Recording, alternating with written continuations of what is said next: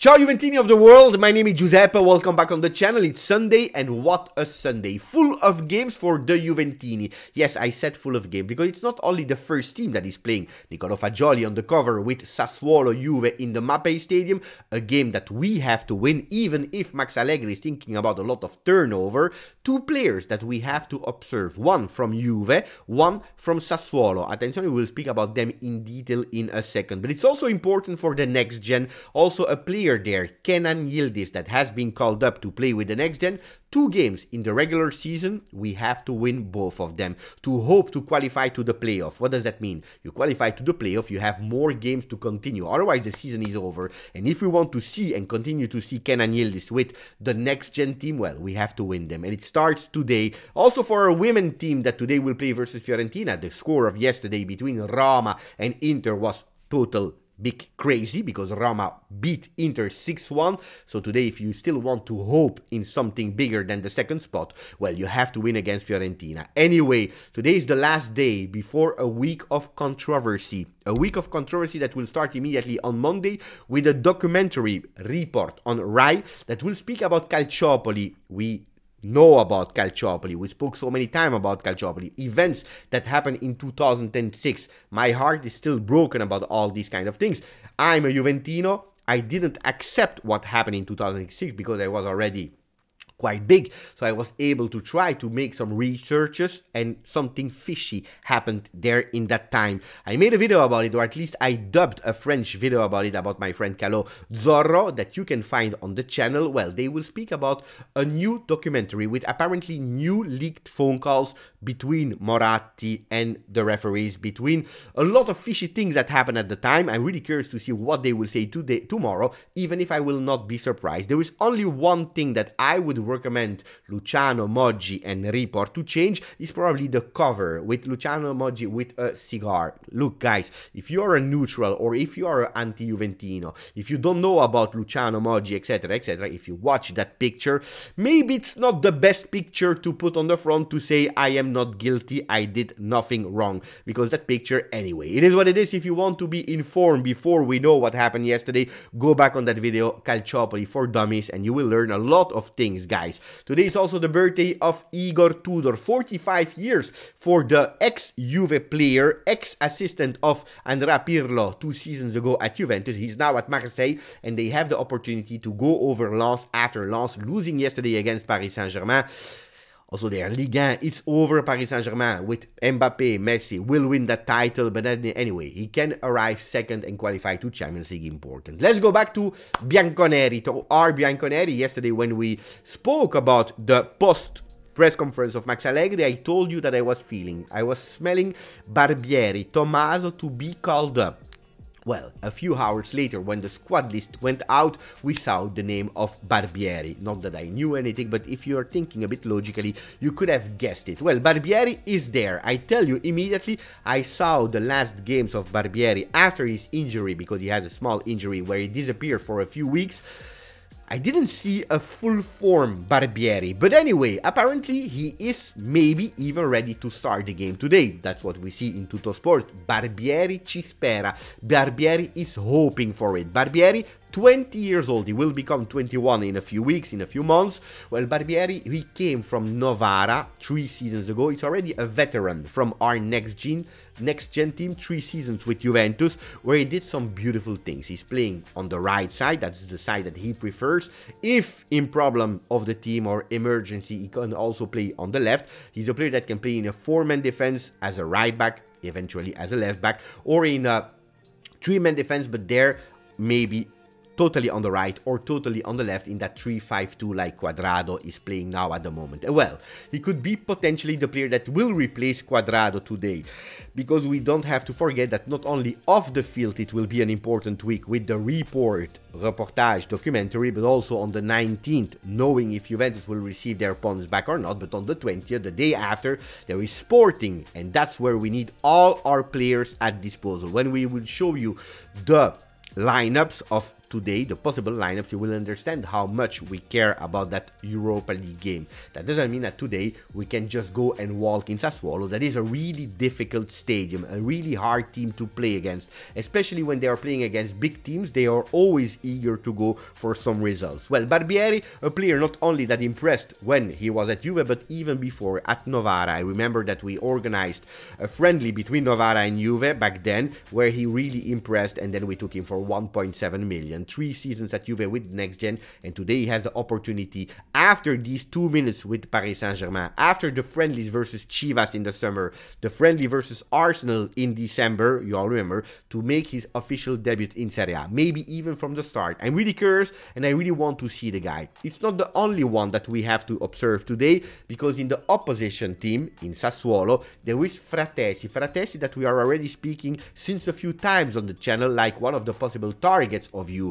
Not only Juve is on him, there are teams like Roma and even Premier League, but Frattesi is a player that is in the target of Juve.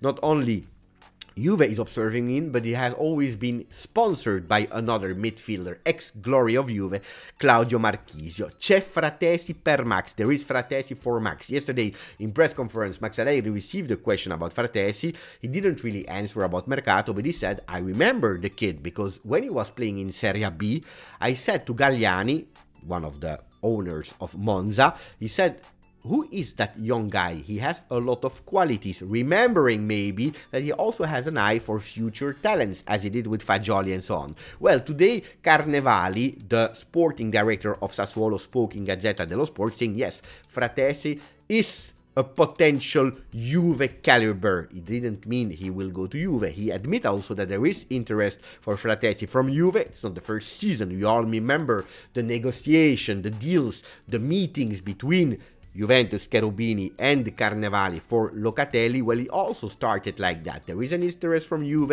It is public. Everyone knows. We will try to deal. But of course, it's not only Juve. There are some Premier League teams that are interested also on him. There is Roma. And speaking about Premier League teams, well, Traoré went to a Premier League team. There are Scamacca from Sassuolo went to Premier League team. So that's why Juventus is obliged to anticipate. Frattesi, we will try to check him. We will try to watch him. Hopefully, he will not do that great today. But it's a player that could potentially replace Adrien Rabiot. That more and more, it's more difficult to have a new deal with him, especially if we will not qualify to Champions League. So let's see what will happen there. What are the lineups? Well, I will tell you. In Tuttosport, they are going with a 10 on 11, the same lineup as Gazzetta dello Sport. Perin into the goal, already said yesterday by Max Allegri. With Gatti, Bremer, Danilo, we continue with the same defense. Not Bonucci, not Rugani. In the middle, well, Barbieri, that big newness, another young next-gen player that will make his official debut in Serie A, with Kostic on the left. Unfortunately, Kostic, difficult for him to rest, even if we are playing versus Sporting. I would not be surprised to see Ealing Jr. in the second half, especially if the result is going towards a beautiful win for Juve. In the middle, Fagioli, Rabiot, and here we see a resting turn for Locatelli, because Paredes could potentially start the game. Barrenechea is not with the team, he's with the next-gen team. Up front, Sule behind Vlahovic. Gazzetta is going with exactly the same, except of Milik behind Dusan Vlahovic. In Gazzetta dello Sport double page, you see Juve, we have a problem in attack, we have a problem to score goals, and that's where Allegri is thinking to put a big player like Milik to make it easier for Dusan Vlahovic to score some goals. Well, Dusan Vlahovic with Milik or Dusan Vlahovic with Sule, Max is thinking about it. How is it more easy for Dusan Vlahovic to score goals? Because he needs to come back on the score sheet, and we need to go and win today.